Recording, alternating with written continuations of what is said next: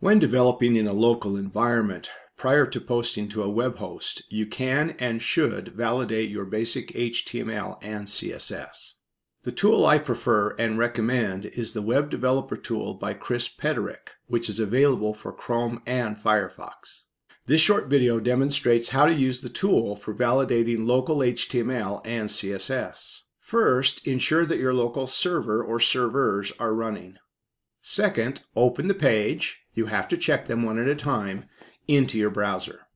If the page is being served over the internet, then click the Web Developer icon, choose the Tools tab, and click either Validate CSS or Validate HTML.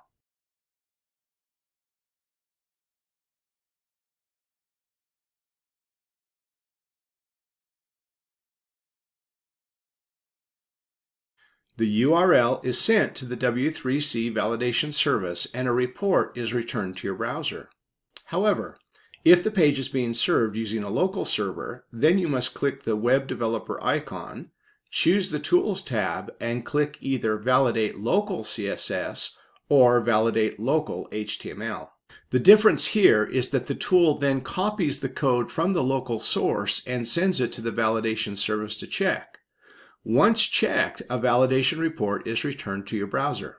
Note, for some reason, the local validation for HTML does not work in Firefox.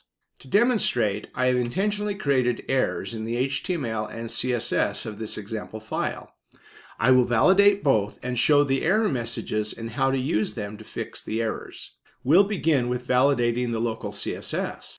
You'll see that the error reports a missing semicolon before the property name of width, which is on line 17. The key word here is before. Looking at the CSS, you'll see that it is line 16 where the semicolon is missing at the end of the statement. Add the semicolon and save the file. Return to the browser, reload the page to update the code, then revalidate. This time the CSS validation should report no errors. The HTML validation report works the same. Validate the local HTML. Carefully review the validation report. You'll see that 4 errors and a warning are reported. However, there are only 2 actual errors in the code. I did this to show that the real errors can lead to multiple validation errors. You'll notice the first error message reports that the probable cause is a missing greater than symbol at line 11. In this case, the less than symbol on line 11 is highlighted.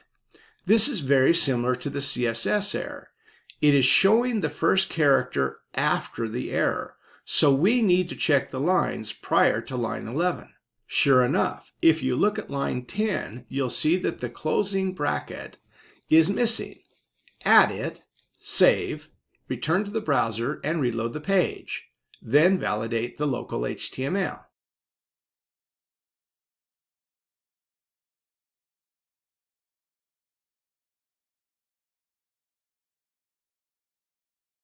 We still have an error.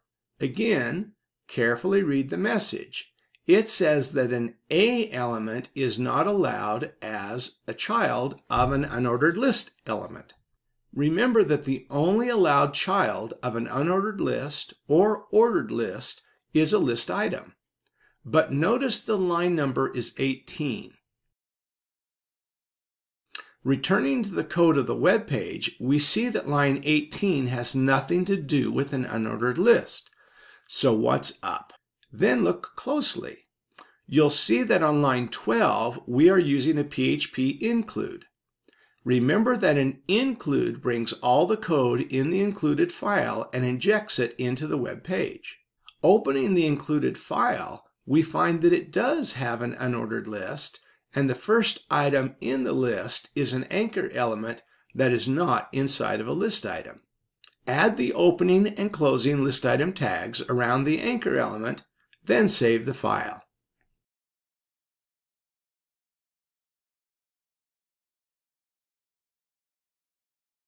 return to the browser and reload the page.